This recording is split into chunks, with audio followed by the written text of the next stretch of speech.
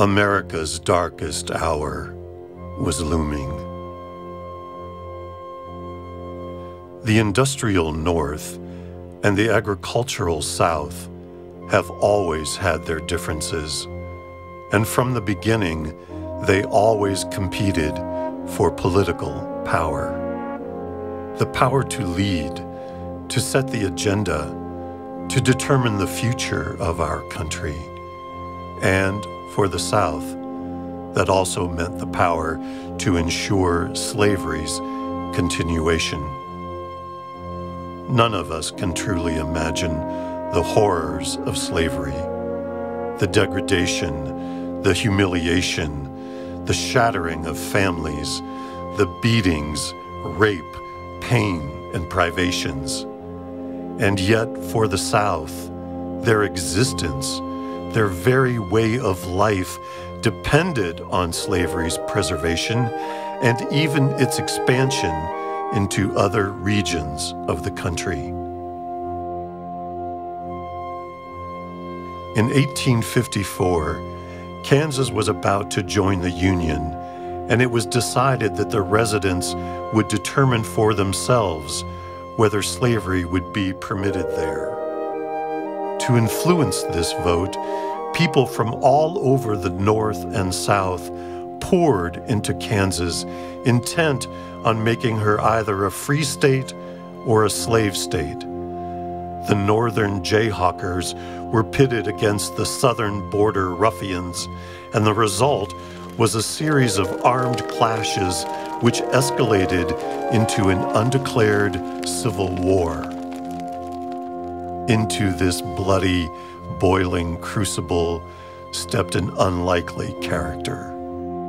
A poor dirt farmer from upstate New York, John Brown hailed from a religious family who deeply believed in freedom and equality for all. Both of his grandfathers fought in the American Revolution, and his father was a founding member of the Underground Railroad.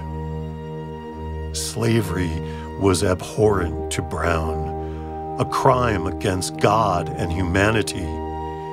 Years before, he had sworn an oath to dedicate his life to the destruction of slavery, and now, as an old man, he was finally living up to that pledge. He entered Kansas with the fury of a man possessed, a righteous prairie preacher who was determined to make his presence felt.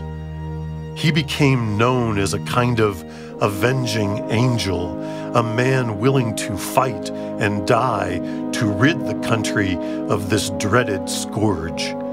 And he was willing to do this by any means necessary.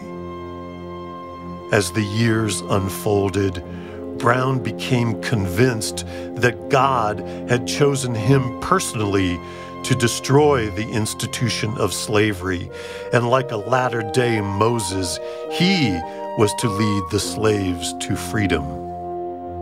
So, on a cold, dark, rainy night in October 1859, Brown and 18 of his men attacked the Federal Armory at Harper's Ferry, Virginia, with the intent to steal as many weapons as they could and to incite a slave rebellion.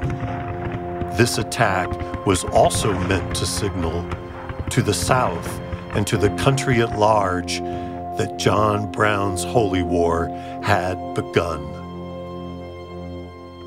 The attack ended in disaster just 2 days later. And though most of Brown's men were captured or killed, Brown survived. He was put on trial, convicted of murder and treason, and sentenced to hang. Our film project, John Brown's Body, takes place in Brown's jail cell in the pre-dawn hours before he is to be hanged, and it covers the momentous events of his life that delivered him to that point.